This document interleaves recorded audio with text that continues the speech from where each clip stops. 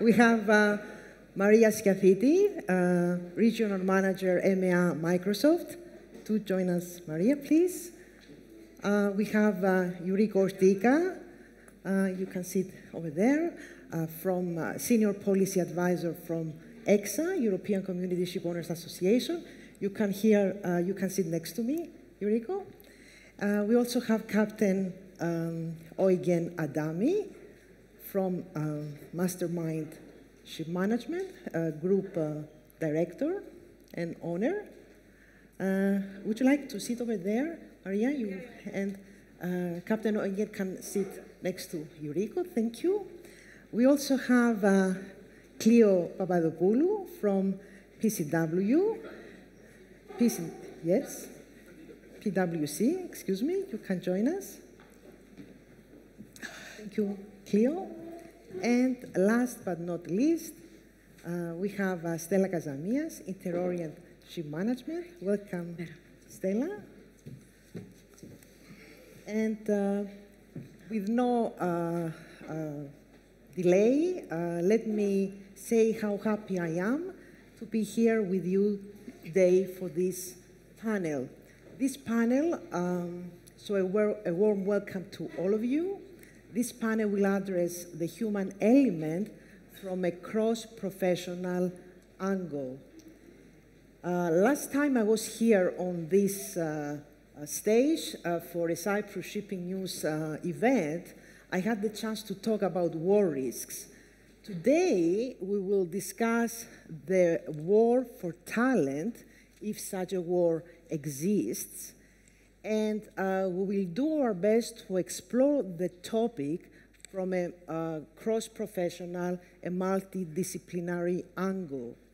Now, if you look up in the dictionary, talent is a God's gift. So, being in the country of gods, we are very well positioned for talent. Nevertheless, we do have some issues. Adequacy of seafarers and officers. Shortfalls are an issue, and we are here to explore some of the aspects of this challenge. Now, that said, let me say that seafarers and officers benefit from a robust legal regime. MLC was amended last year to ensure connectivity. STCW is under scrutiny. So from the stance of the legal instruments, we are in a relatively good position.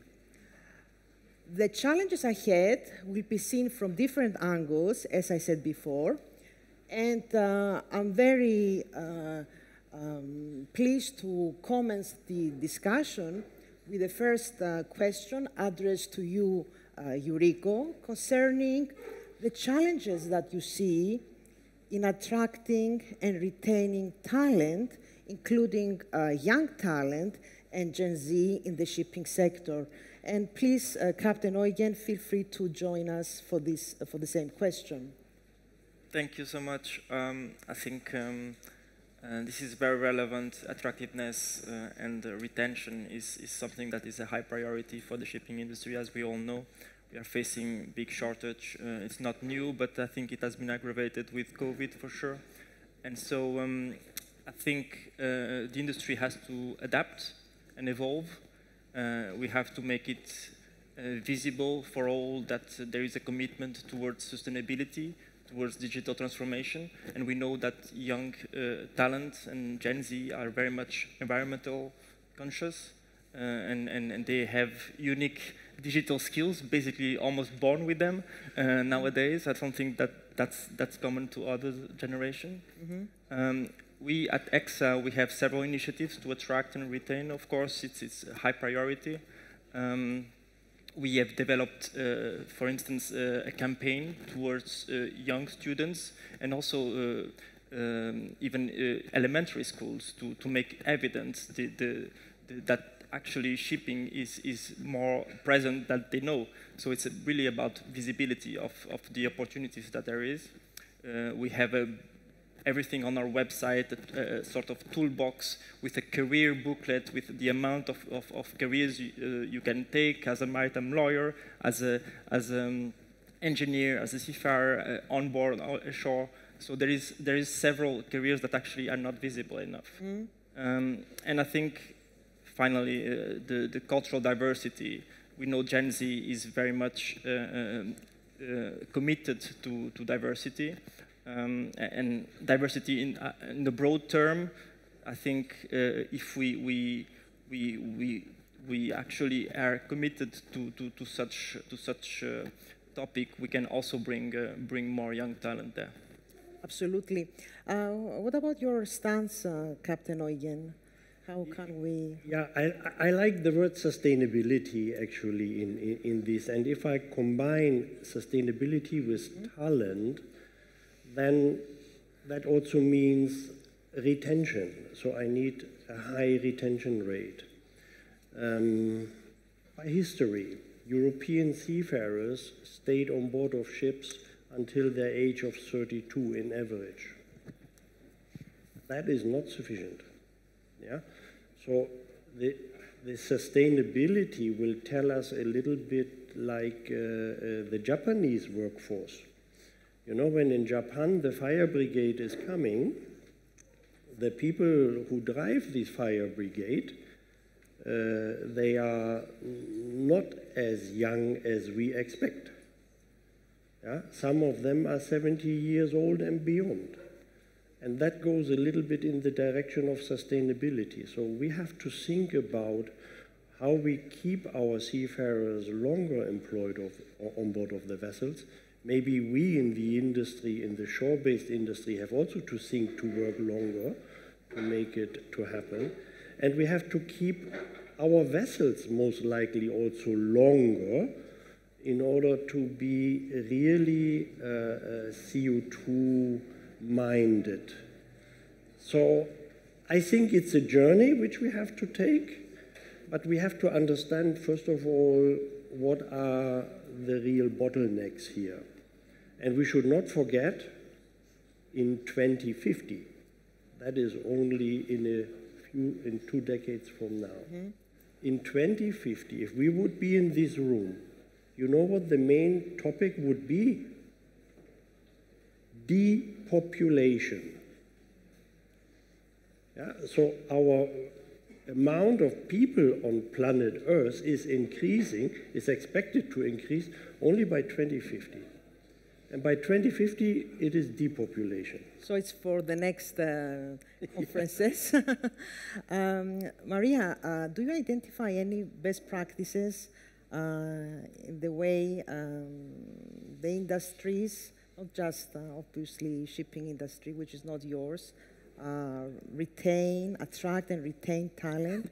Do you see an appetite in the exchange of knowledge concerning how we can attract and retain talent between industries? Yeah, I think the cultural element is very important. That's why I stressed out during my presentation the cultural element.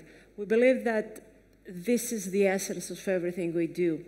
People don't join companies and don't stay in the companies because of the money only.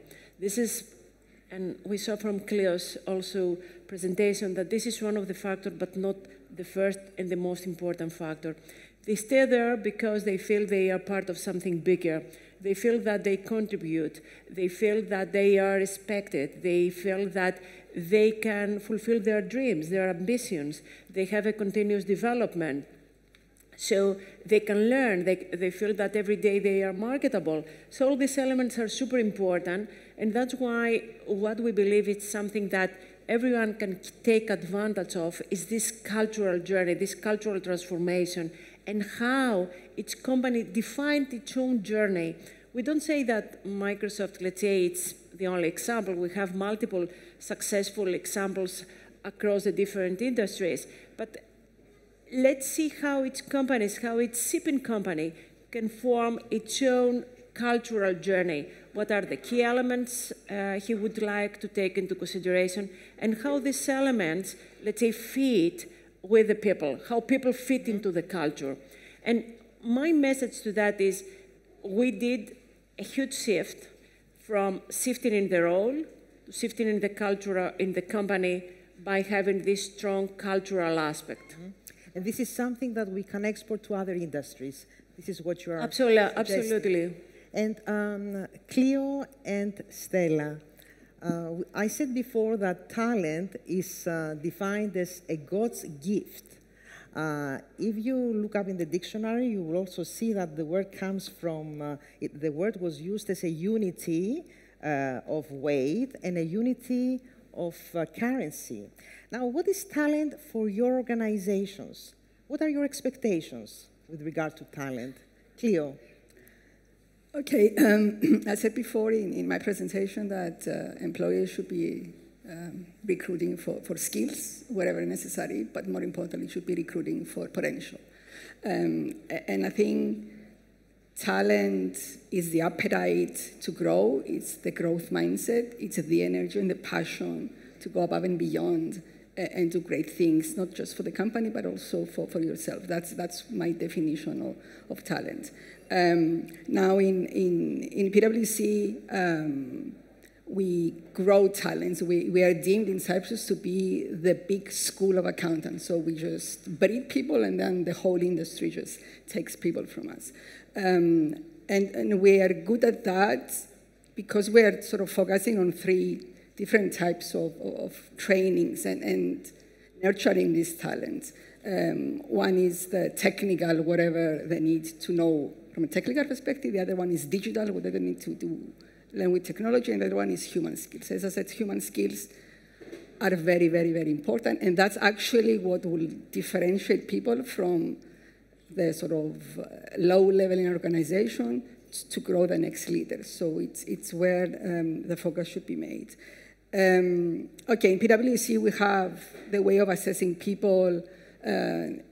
It's a very complex system and everybody's involved. I will only say that from an inclusion and diversity perspective, just to make sure that everybody is treated fairly.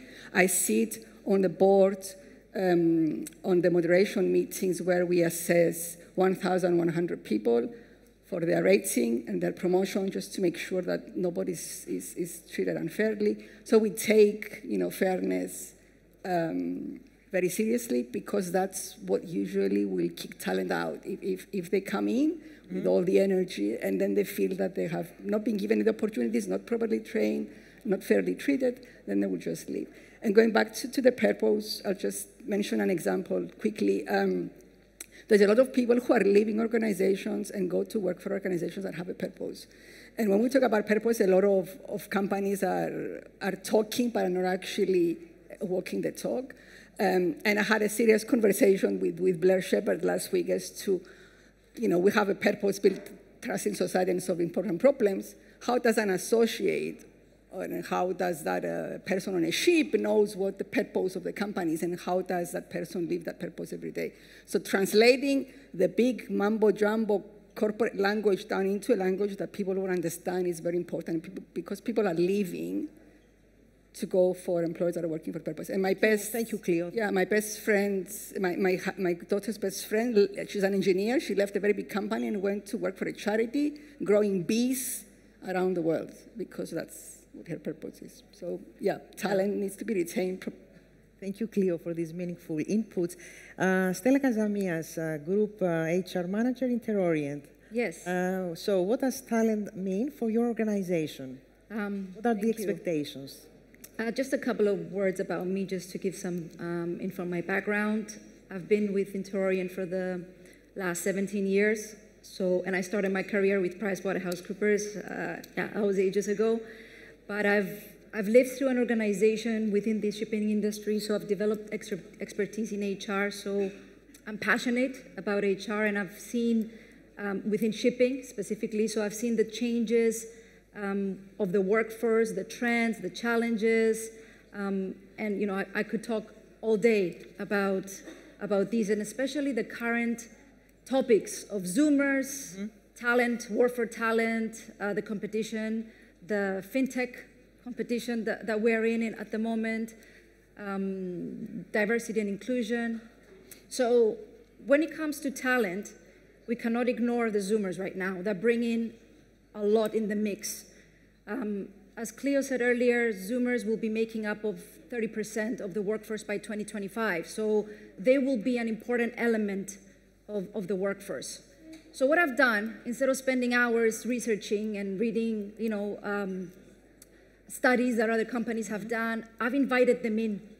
We have a lot of, quite of them within the workforce. So I said, come on in, let's talk. I want to hear firsthand. I want to hear from you what you expect, what you value, what are you looking for within organizations. So I've been attending quite of these conferences lately, so I thought I need to get this firsthand. So what we see right now, the Zoomers, the talent nowadays, they're completely different from any generation that we've seen so far. They're the global generation, they're extremely intelligent, they're multi-talented, they're very well educated, they know what they want, they will not hesitate to jump, they value autonomy and leave me alone, let me get the work done, it doesn't matter where I'm working from. They want real-time feedback, they want meaningful jobs, they want to be involved, and I can go on, but it's really important to understand them. Now, in terms of talent and what we do at interorient and how we see them, basically talent is the collective skills, abilities, competencies, and potential of individuals that will drive the organization forward. The key here is, what do we do about attracting them, recruiting, onboarding, performance management, retaining, keeping them engaged, and keeping them involved. So I just want to highlight a few of the things we do in these areas, and I want to be able to give back to you some practical examples of what we do in-house. So first of all, shipping industry is perceived as an industry with not a lot of glamour. So I think, first of all, we need to be doing some work collectively in making the business and making the industry a lot more attractive than it already is. We need to add the sparkle to it. So there is work that needs to be done collectively. And then individually as organizations, we need to be investing in our employer branding, in fun corporate cultures, and showcasing case studies of what we do and how we do it. When it comes to recruitment and onboarding, we need to be hiring for diversity. My co-panelists spoke about culture fit, and I will dare to talk also about culture add. It's not about just people fitting in, but also about bringing in people that are different. And they can bring in a new set of ideas, fresh ideas, and different ideas. In fact, at interorient, diversity is one of our competitive advantages, and I'm very proud to talk about this. It's something that it's the hot topic in the recent years, but for us, it's been there from the beginning. It's how we embrace it, and it's within our corporate culture. For example, in terms of onboarding, we have the buddy scheme that we assign all new recruits with the go-to person, the buddy, to walk through them during the onboarding phase. Performance management, we need to be looking at offering international experience to them, personalized development plans, putting them on fast-track career programs. So we need to be looking at these individuals, the talents, as standalone cases and be able to customize their personal development plans. Mentoring, coaching, retaining them. So looking at the reward schemes, wellness programs, and wellness initiatives are very important to them. Work-life balance, and I'll be talking a little bit about practical examples. Fun corporate cultures, and what I've done with our talent is obviously keeping them involved, which makes them feel, and they become the corporate ambassadors and the corporate influencers, as we would like to call them. Mm-hmm. Okay. Yes. Yeah. Thank you. And concerning the transformation that was mentioned before, Eurico, more specifically digital and environmental transformation, from your stance as the ship owners, ECSA, what challenges do you see in the capacity of the human element to adapt to this twin revolution? Yeah. Thank you. It's true that digital transformation and green transition is across sectors a big impact for even for our modern way of life, and I don't think the shipping industry has been spared. And clearly, as we already heard today, it's something that we have to really consider for our workforce. And so I think it's really important for the seafarers, because we know by the next decade, and this is a study that we commissioned last year, by the next decade, 800,000 seafarers would have to upskill in order to cope with the carbon transition and reducing of the carbon footprint. So it's not a small number. So what can we do? So we know STCW at IMO is being reviewed, is on the way, but we also know that is a long process. It's not something, IMO is not known for changing from one day to the other. So we also have to take stock here as an industry, and I say we now because I already learned what you said to me before.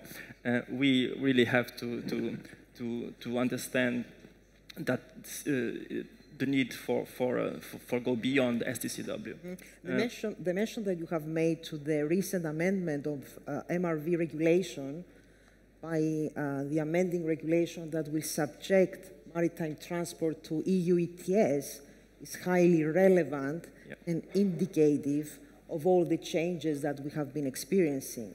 Indeed, no, I'm happy clearly that you have mentioned this. EU ETS and Fuel EU, so lots of new regulatory measures taken by the EU are being now enforced. As of January, ship owners will have to pay for the trading system. We have new fuels being implemented, ammonia, batteries, hydrogen, biofuels, to name a few. So what's the safety risks there? We have really to understand that there is a need for reskilling.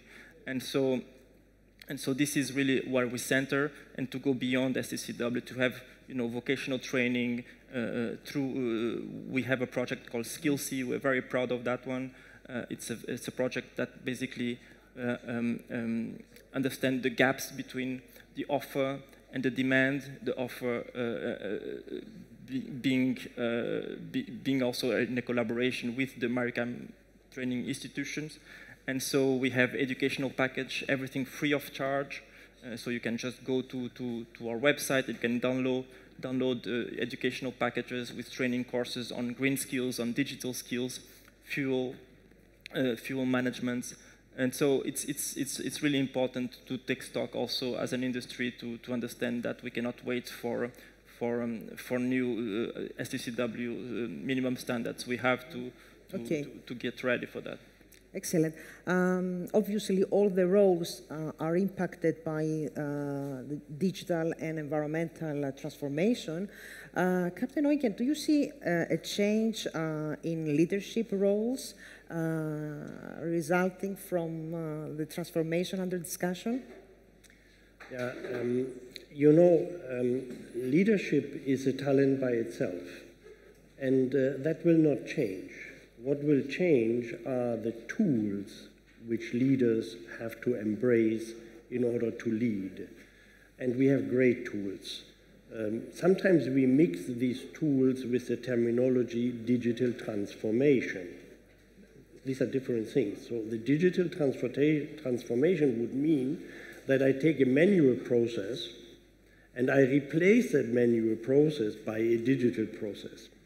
That is difficult in the shipping industry to really achieve when we include the seafarers, because we need connectivity all the time, etc., etc. But what I want to say is the regulatory framework is there. So MRV, ETS, all these things are there. And from the legal perspective, we will see the aftermath of non-compliance. What we should embrace, however, is a positiveness here. We want to save CO2 emissions. That is why we have regulations. So how do we do that? By embracing the seafarers, by making the seafarers part of the issue. So on board of the vessel, they need to have a very good idea of how much fuel they shall spend on the voyage, and then they shall perform the voyage in collaboration with the charterers and with the office as a team. And then you will see that our workforce will adjust the speed of the vessel, they will adjust the engines, and the ultimate goal will be lower emissions. Mm-hmm. But it is a team-building exercise. We need really to embrace the guys on board. And this presupposes, of course, that we have adequate seafarers and officers. How has your organization addressed the problem of shortages of officers? Yeah. Training is my passion, and recruiting of people is default. So we have to train, I have been trained as a cadet. I have been trained all the years by my mentors. I'm being trained today by you. Yeah? So training is an ongoing process, and we have to do that with our workforce on board, meaning we shall not, because of COVID, have no cadets. There was no reason to stop your cadet scheme. There was a reason to scale down training onshore because of the institutions were closed. Yeah? But you could have your cadets on board, and you could continue with the KVH connectivity, with what the other guys have. You could continue with your onboard training. So what I did, all our vessels have at least 4 cadets. And this is depending not on economics or whatsoever. It is a default. If I want to have a master, I have to put a cadet into the pipeline. And I have to make sure there is no leakage in my pipe so that I can achieve all that what Stella mentioned. No? Mm-hmm. So you need to feed continuously the pipeline, meaning we should have very large-scale cadet ships, irrespectively if you retrain the cadet or not. If the cadet later goes to another company and he is well educated and he will meet my vessel in the middle of the ocean, maybe we avoid a collision. It doesn't matter where the guys are. It is clear that the human element is embedded in all aspects of shipping, yes. Including maritime safety, marine environment protection, and the unattractive aspects of life at sea are probably one of the reasons which may explain a certain difficulty in attracting enough people to this exciting job. Now, that said, this brings us to work-life balance, which is obviously a challenge also for personnel ashore, not only for people at sea. And I would like to ask Cleo and Stella, what challenges do you see concerning work-life balance and well-being? Cleo? Okay, as I said, I call it work-life integration because it's no longer now I work and now I live. COVID has been a push into the future in actually accelerating mixing work with life. I think today it's a lot easier than when I was growing up my kids to actually balance the needs of the family and the needs of work. I went through very, very rough times, and thank God now people don't need to, and women don't have to go through that. But it's down to employers to actually complement and make that easier for people to mix work and life. And I'll just say a few things of what we do internally at PwC maybe that resonates with some of you. We have what we call the flex menu. So you have flex day, flex week, flex place, flex year. So you can work anytime during the day, have as many breaks as you like. You can work one day a few hours and then work overtime the next day to fill in the hours of the week. You can work from whatever you want. I was working yesterday remotely from my hotel room. You can have a flex year, take a sabbatical or take leave and paid leave for as long as you want, just to attend to whatever you want to do. There's also a reduce menu, which means reduced hours, job sharing, so you can have a job, then you have someone working in the morning and someone taking over in the afternoon, and reduce hours in the year. Additional parental leaves for people to take. I keep saying that expanding maternity leave is wrong because you're actually ruining women's careers. You need to increase paternity leave so that it's equal to maternity leave, and then you have equal absence from work if you want to have gender equality in the workplace. We have lots of activity clubs so people can have fun outside work. I'm actually leading a Zumba club. I'm a Zumba instructor, so I do that every evening after we finish work. On mental health, we have in-house psychologists for support of the people, an open line for people to report anything they want. We have meditation sessions every day, and Coach Me, which is we have professional coaches within PwC people can go to for 10 minutes, half an hour, and sort of air their problems. A nutritionist, parental advisor, and in the summer we have 4-day week, which means we work Monday to Thursday, and we have long weekends for July and August. Stella? Again, yes, so in an industry that operates 24/7, I would say work-life balance kind of gets replaced with shipping being a lifestyle, a job in shipping, in the shipping industry. So for us, being within this industry, as an employer, focusing on wellness, well-being initiatives and promoting initiatives on work-life balance is an integral part of our commitment to be a responsible human employer. So we've been doing this, not now, but we started focusing 15 years ago on putting in place practices that focus on wellness and promoting work-life balance. I'll share a few of the things that we do. So we've established the Employee Wellness Committee 15 years ago with the aim of focusing on mental health, physical, social, overall well-being. And companies don't need to have committees. They can even have an officer looking after matters like this. So this committee focuses basically on organizing wellness weeks, on focusing on various current topics on mental health, nutrition, physical health-being. We have an in-house gym. So for companies that can't afford having an in-house gym, they can consider this. Otherwise, they can have subsidized yoga classes or subsidized yoga gym memberships. We've got a wellness newsletter that goes out monthly that touches various topics on wellness. For companies that subsidize snacks or lunches, they need to be looking at focusing totally on healthy plans. We have challenges, wellness challenges like water challenge or steps challenge. So this in the area of what the Wellness Week looks after.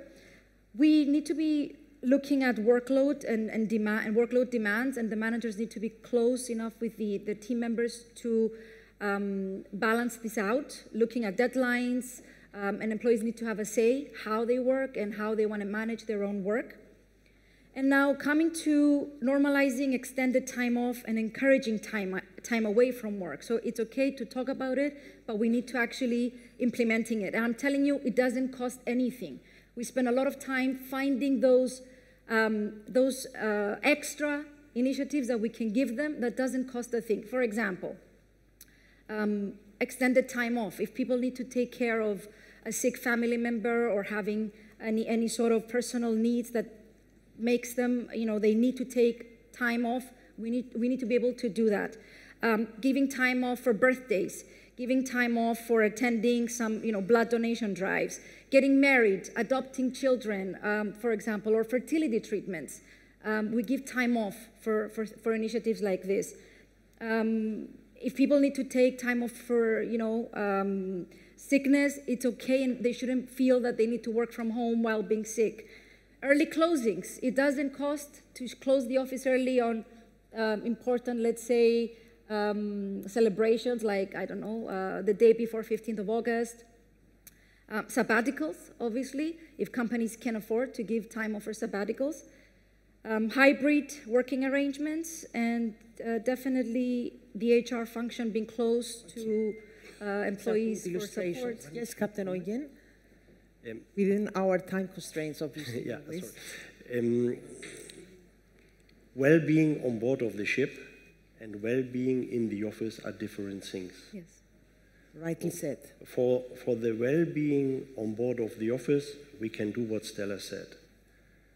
For the well-being on board of the vessel, first and foremost, we have to understand the seafarer is away from the family. So if we want to enhance well-being on board, we have to foster the link between the seafarer and the family. For that, we need connectivity.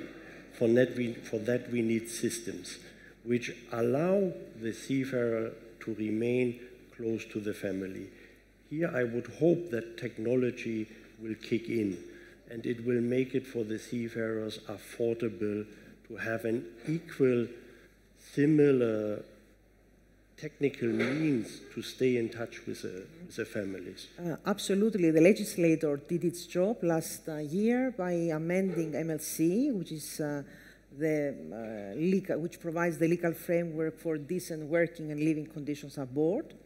That said, we need to see the amendments entering into force, which will happen by December 2024, and then we'll have to see how the industry will adapt, as this is as an area which raises a number of issues. We all agree that a safe ship is a happy ship, and a happy ship has happy seafarers aboard. Since we're talking about happiness, I think gender balance has a role to play. And let me ask Eurico and Maria, who come from different sectors, how do you see gender balance in this discussion on attracting enough and the right people in the sector? Thank you. Yes, thank you. I think we come from different sectors, but I think it's clear that that women bring unique skills, creativity, leadership. They foster innovation, and ultimately, in my sector, I think it will. If we enhance the participation of women, it will bring more competitiveness to the EU shipping sector. So clearly, this is very important for us. It's not only about gender balance, or it's more than that. It's really to bring these unique skills that we are lacking. If I remember well, that it was 2 years ago that we met in Brussels when you had organized the presentation of a project that was focused on gender equality in shipping. This is one of the best practice that I can share with you very briefly, conscious of time. Mm-hmm. That is, it was a big project where we commissioned the report to enhance the participation of women, actually. And so we did come out with several action points and policy actions for regulators. Mm-hmm. I mean, to name a few, and something that has been tackled by MLC in the last revision that will be implemented next year. It's that facilities on board the ship should be woman-friendly. Also, the protective gear should be shaped in a way that is woman-friendly. These little things, it seems very, very small, but ultimately, on the long term, it can have an impact also. And we are collaborating next year with the Belgian presidency of the Council that starts in January next year, and we will reward. We are creating this award, this honor that will reward the best organization, the best initiative, the best program in terms of diversity, in terms of gender equity, and so I think it's these best practices that we want to be disseminated in order to bring this to a higher level. And personal protective equipment had given rise to an amendment of MLC also. Indeed. As a result of lessons learned entailed by COVID.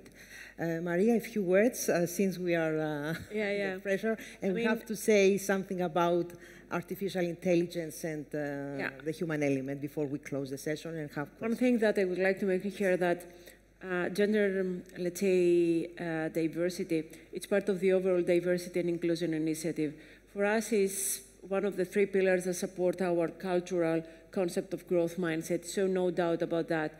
Of course, we live in an industry where it's male-dominated, I would say. In any case, Microsoft is very intentional to increase gender diversity. So we have improved that by 5 points the last 5 years, 1 point every year. Across the whole population of Microsoft, we are more than 30%, something like 33%, and at the executive level, 27%. So one thing is to be intentional in terms of hiring. So expect from the recruiters to come up with a list of candidates that includes always women, and be intentional on that, even in the short list. And in some cases, we might delay the hiring because really we want them to go out and find women, even outside of the sector. Of course, it depends on the type of the job. Is technical or business? It's easier for business. It's more difficult for the technical. The other thing is how you increase the pool. So what is the pool? You get the candidates. We work on different programs, initiatives with the universities, etc. Because the first thing is to increase the pool of the candidates, the STEM candidates. The other thing is what Stella mentioned before. One thing is to attract the women. The other thing is how to retain women. And it's super important to have the right programs. All of these programs that Stella mentioned before in Cleo are part of our programs as well. The family caregiver program for emergencies, the flexible work style, the ability to do your own program on a daily basis as long as you deliver on your targets. All these small things are super important. And also the way that we drive the inclusion part internally. It's not only about having the diversity, but having the policies and having the practices to be inclusive. And a change of mindset. Exactly. And the elephant in the room is women in leadership. I think a lot of companies are doing a lot, and you have a lot of diversity all the way up until you get to the board, where it's a very, very low percentage. I mean, yeah, I can talk for hours for that, but that's something that needs to be addressed. Absolutely, absolutely. And again, it has to do with the internal programs of developing women. The mentoring part is super important. I mean, to have mentors for women, because sometimes women feel that, okay, I cannot go there because it's something that I cannot reach, or it's something I don't want to have because I couldn't have a balance with my family.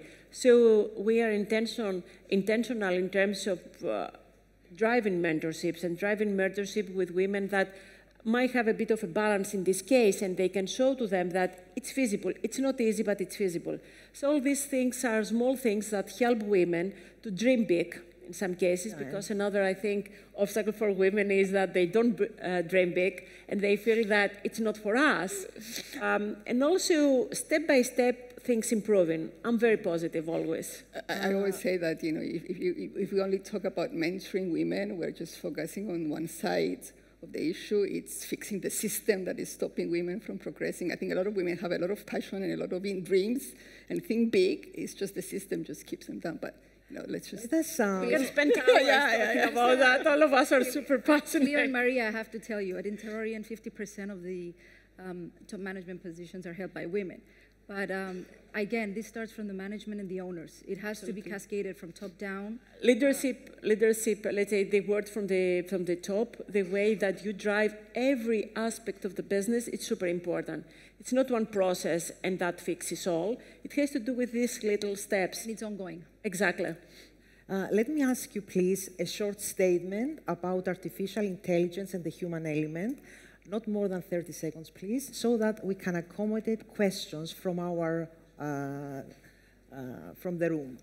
Please. Well, in such a short time, maybe what I just can say is that the digital transition has to be human-centered.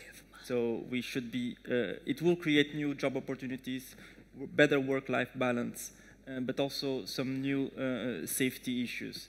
And also in terms of liability, which you certainly share with this being also a maritime lawyer, that you know that will be responsible in case of automated tasks and vessels. So I think it has to be human-centered, and that's actually how I would like to leave it. It's a great statement. As a jurist, I totally approve. Artificial intelligence should be a tool and not a solution. Mm-hmm. And therefore, the people should understand the topic first. So you need to be intelligent, and then you can have some artificial intelligence to make certain processes better. But be intelligent first. Maria? I would stick to what I said during my presentation. Artificial intelligence for sure is going to change many things, and also changing many things. And this is the first time that I see soft skills to come up as so strong, as mandatory, as so important as never before because of artificial intelligence. You can make the difference if you have creativity, collaboration, resilience, all the skills. And these skills give you the solid base to develop further other skills.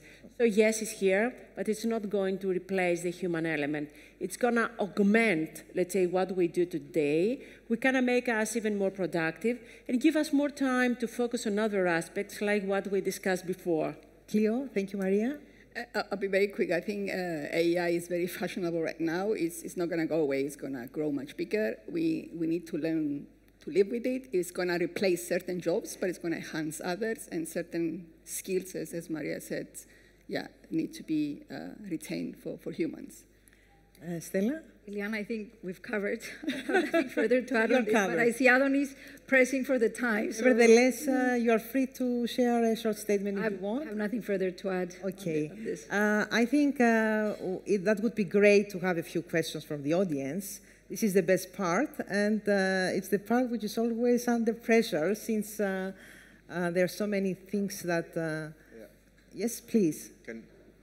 Can you hear me? Yeah. I have actually one question to maybe Microsoft and PwC here, because when we work in the service industry, as I'm talking about our office staff now, actually, not the seafarers, but we talk about the office staff, and we talk about this flexibility, and people can work at any time. Our people can also work at any time they want, but the problem is we are serving some clients, and the clients got the idea that they are flexible, and they are working 8 o'clock in the evening and start contacting the service provider and expect the service provider to have somebody sitting 8 o'clock evening answering them. How do you actually solve this with your, in PwC and Microsoft? You also on your business side or your sales side or support side or whatever. How do you, the flexibility for your employees, but your customers also have the flexibility? Okay. Yeah.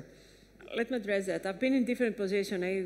I am mainly sales, and for many years I was driving services for Microsoft Greece. So we had exactly this challenge. By saying being flexible, it means that depending on the job also.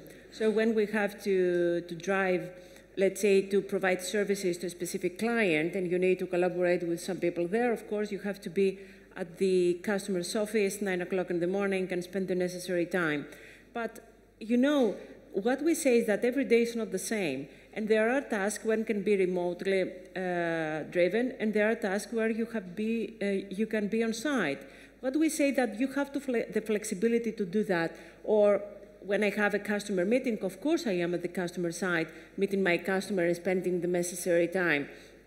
But when I write a proposal or I drive something else, I can be at home, I can be in Skopelos in my country house, and do that. It does not matter. Or when I have conferences calls, it does not matter. So this flexibility gives me, let's say this style, these hybrid styles give me the flexibility I need.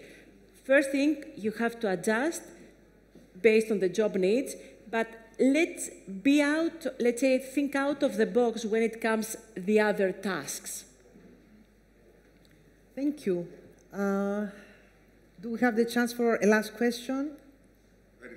Very last? Who would like to ask the very last question and bring the session to official close? No, they are totally covered, which supports Thank you very schedule. much. Can I ask a question to Microsoft? At the coffee break. What is the retention rate? How long are people working in Microsoft? Up to what age? What is the average age? I don't have the data to share with you, but we are seeing an increase in average, let's say, age right now. And we would like to retain people. We would like to have a healthy blend, let's say, from people who work for Microsoft for a long time. I've been working with Microsoft 26 years, so I'm an example, changing 10 different roles. So that's another opportunity I have internally. Coffee break.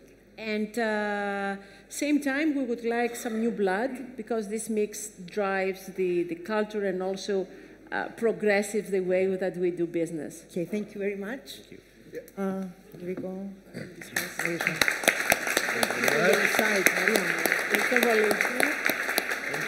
you, Iliana. Συγχαρητήρια, Cleo. Iliana.